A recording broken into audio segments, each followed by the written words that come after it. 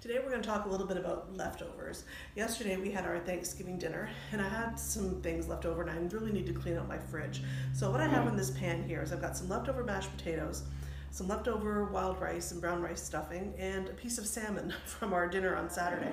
So I'm going to make some little salmon cakes today. You could also do this with turkey, but I think the salmon needs to be used up first, so I'm going to use that today. First thing, I'm going to make some little sauce to put on the top after I cook them. So in this bowl, I have a little bit of plain yogurt and some lemon zest. And I'm going to add a little bit of olive oil mayonnaise, some fresh chives, about a tablespoon of lemon juice, and then I can add a little bit more if I think it needs it, and squeeze of Dijon mustard, about a teaspoon. And I'm just going to mix that up.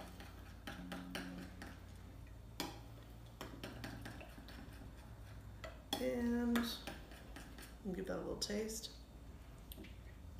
Oh, that's nice. It does need more lemon juice. It's very lemony.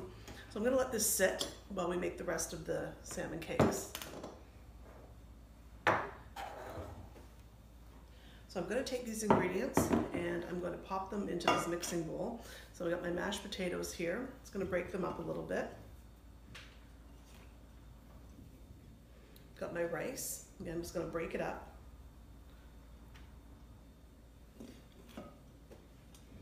And my salmon.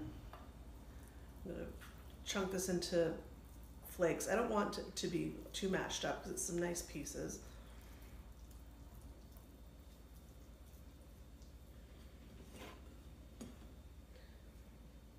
It's a good way to use up leftovers, things you have hanging around in your fridge. And it helps cut down on food waste too when you kind of can do makeovers with your leftovers. And I'm going to add, I had half a red bell pepper in the fridge. I'm going to cut that up real fine and we're going to toss that in along with a little bit of green onion. And then to this I'm going to add an egg to help bind it all together. I think I'll add 2 eggs. Okay, then we're going to mix this all up and we're going to take it to the stove and we're going to fry it up. Alright, so I've got my pan here on medium-high heat and I've put in a little bit of sunflower oil to coat the bottom. And I'm just going to grab a handful of the mixture and make a little patty and pop that in.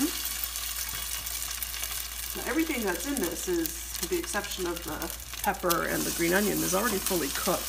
So we're just really binding this together. If you find your mixture is a bit too wet, you can always add a few breadcrumbs or a little bit of flour to help firm it up a little bit. These are nice, they're not too dry, not too wet, so 2 eggs really did the trick. But I would add 1 egg at a time, and you can see if you need more or not.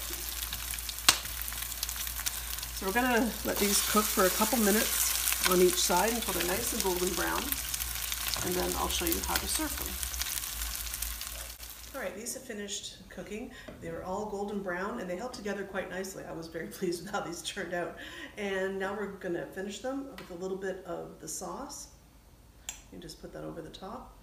And there you go. You have a nice lunch. I managed to get 6 from the leftovers that I had, which is enough for the 4 of us for lunch. It'd be enough for 2 people for dinner. And you could also make this with turkey. If you were going to use your leftover turkey for this, I would chop it up real fine, and then you could chop it with a little bit of leftover cranberry sauce, and that would also make a nice way to use up your leftovers from the weekend. Hope you enjoyed this recipe, and we'll see you again next time. Bye-bye.